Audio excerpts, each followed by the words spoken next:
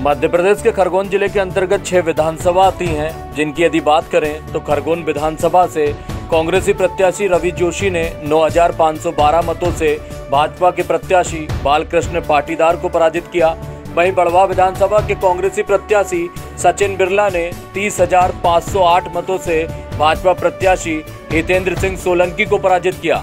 भगवानपुरा विधानसभा की बात करें तो यहां निर्दलीय प्रत्याशी केदार डावर ने 9,716 मतों से भाजपा प्रत्याशी जमुना सिंह सोलंकी को पराजित किया। भीकनगांव विधानसभा से कांग्रेसी प्रत्याशी झूमा सिंह सोलंकी ने 27,257 मतों से भाजपा प्रत्याशी धूल सिंह डावर को पराजित किया। वहीं महेश्वर विधानसभा की कांग्रेसी प्रत्याशी विजय लक्ष्मी साधो ने 35,836 मतों से निर्दलीय मेवराज कुमार को पराजित किया।